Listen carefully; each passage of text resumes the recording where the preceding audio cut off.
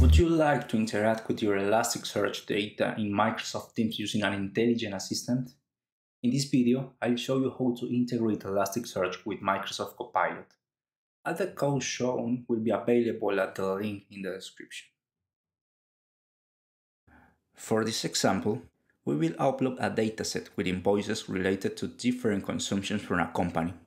That information will be inserted into Elasticsearch and connected to Copilot through a publicly exposed API using ngrok.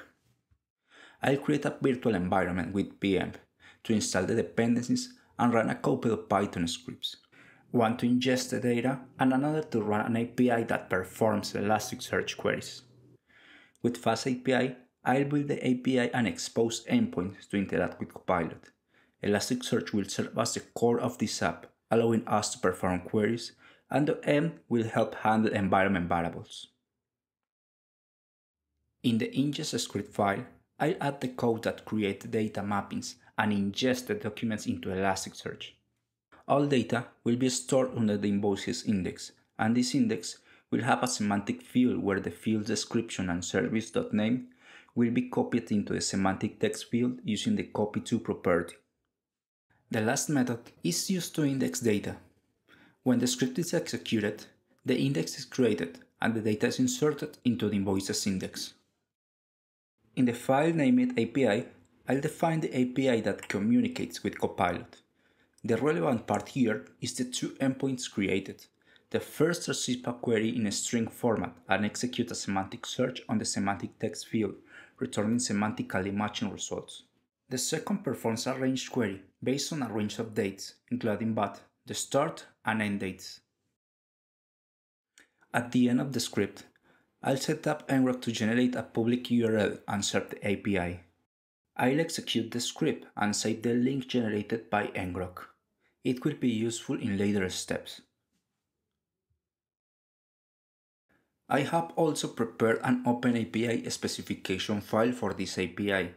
This file contains all the information related to the created API. Here, you should include things like the documentation for all endpoints, their parameters, and returned values. It will be used to inform Copilot about the API and the endpoints that will be called as actions by Copilot. The URL generated by ngrok will be included here without the protocol. Now it's time to create an agent. At copilotstudio.microsoft.com, I'll create and configure an agent. Here, I'll set up fields to provide context about the function and task the agent will perform. Providing detailed and precise descriptions can help the agent tailor the response to your needs.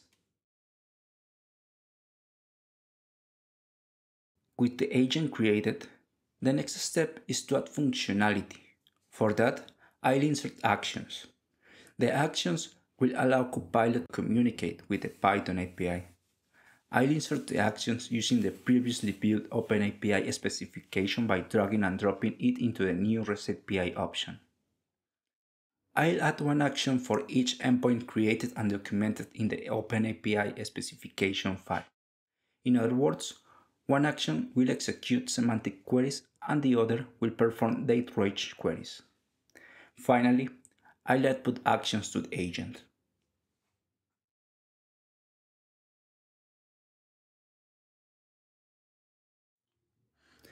Before testing, we need to configure a few settings. The first is to enable the generative AI option. This activates AI capabilities for the agent. Also, I'll disable the enhanced search results option, which may incur additional cost, something we want to avoid for this example.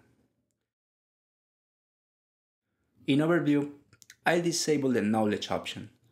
This prevents the model from using pre-trained knowledge when responding to requests and ensures it only uses the knowledge from Elasticsearch. Finally, since I am using the free tier of ngrok, I need to set the header ngrok skip browser warning to avoid abuse alerts generated by ngrok.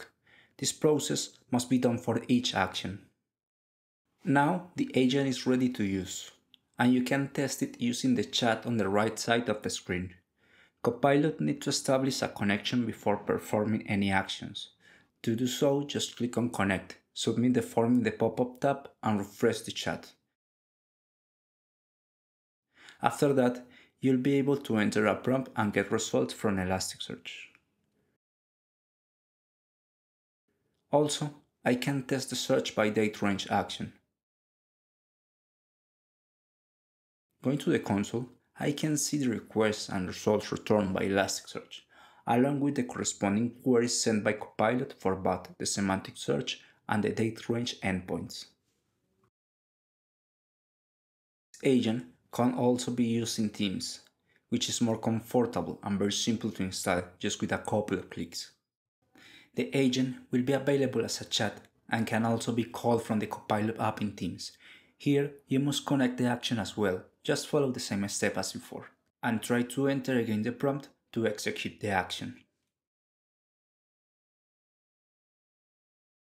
In conclusion, the integration between Elasticsearch and Microsoft Copilot is easy to develop and allow us to interact with our data in platforms like Microsoft 365 Copilot and Microsoft Teams.